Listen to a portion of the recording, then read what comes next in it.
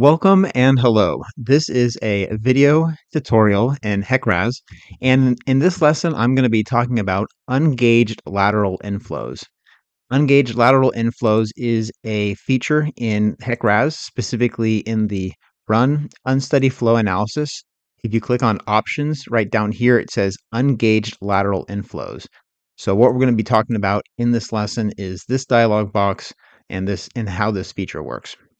All right, just to take a step back here, the user's manual does have a page on computed ungaged lateral inflows. I'm going to leave this link here as the first link in the description of the video. And yeah, if you go ahead and make your screen wide enough, you'll see this side menu here. So what I'll be talking about is the contents within these subpages as well, not just this first page here. Also wanted to make a reference. The second link in the video description is to the HEC RAS hydraulic reference manual, which also has some information, specifically the information about sequential and simultaneous options when we go to set up our ungaged lateral inflow data. Okay, so let's go back to HEC RAS. What we have here in a model is a very simple river system. It's got river station cross sections every 1,000 feet down to zero. What I'm going to do is give an inflow hydrograph as the upstream boundary condition. And then down here at river station 1,000, I'm going to pretend I have a monitoring station with flow and stage data that's been recorded. And that flow data is going to be actually higher than the flow data at river station 3,000. And hence HEC RAS and this ungaged lateral inflow feature will be able to tell me that difference. And then HEC RAS will be able to determine what is the ungaged lateral inflow at this location based on all of my user inputs. All right, so let's go ahead and get started. I'm going to click on the Edit Unsteady Flow Data. Now, what I have already is the normal depth, is the downstream boundary condition, and then the flow hydrograph at the upstream end of the reach. I have flow hydrograph, here's the data, and then here is the plot. Okay. What I need to do next is introduce an intermediate cross-section boundary condition, such as river station 1000. So let me close this, click on Add River Station, click 1000, and then click OK. All right, now for this boundary condition, I'm going to click on IB stage/flow. Okay, I'm going to go ahead and paste in the data. So Control V, paste. I have some stage data right there. And then I just went back to Excel and copied in the flow data onto my clipboard. Control V, and boom, there is my flow data. And I can go ahead and plot that as well. Okay, so I'm going to close that. Let's see. So I'm using simulation time. That's the same as the upstream boundary condition at river station 3000, and we're good. So I'm going to go ahead and say File, Save Unsteady Flow Data. Okay, so then I'll close this. Next, I'll click on Run and Unsteady Flow Analysis. I have a 3-day simulation I'm running with a 1-minute computation interval and a 1-hour hydrograph output interval. So what I want to do now is click on Options and then Ungaged Lateral Inflows. There's two optimization modes here. There's sequential and simultaneous. I referenced this earlier just briefly because the hydraulic reference manual does give an explanation of how both of these work. In one sentence, sequential will sequentially evaluate one double boundary condition at a time. That's what this DBC abbreviation stands for.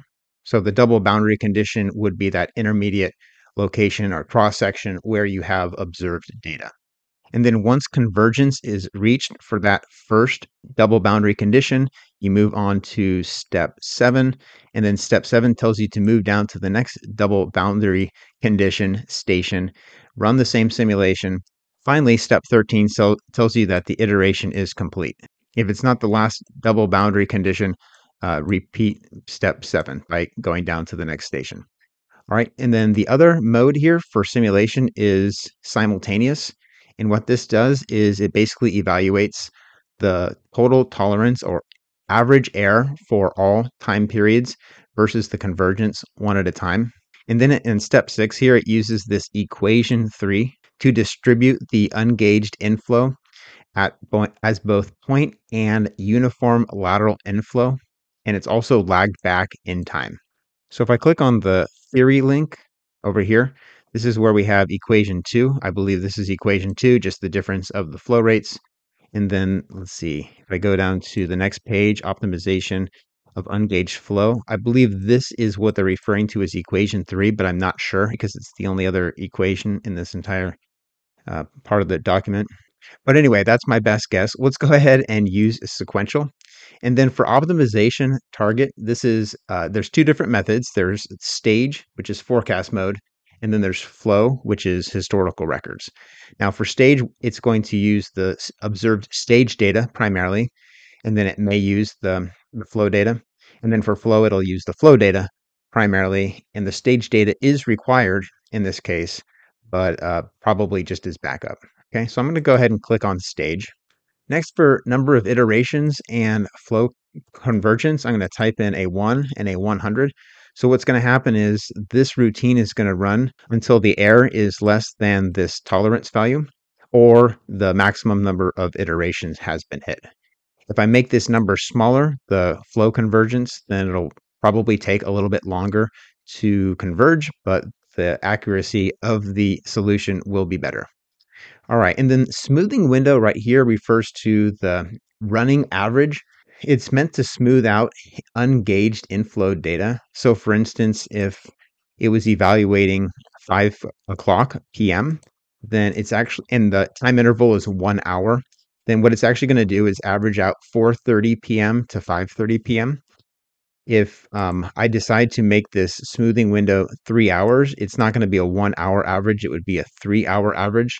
And hence it would take the average values from 3:30 p.m. to 6:30 p.m. So that would be a 3 hour time window, and it would straddle that particular time period of interest, which is 5 p.m. If your results demonstrate unnatural spikes or dips, that's one reason you may want to increase the smoothing window time period here. All right, down below, we need to actually reference that observed flow data. So I'm going to go ahead and click New.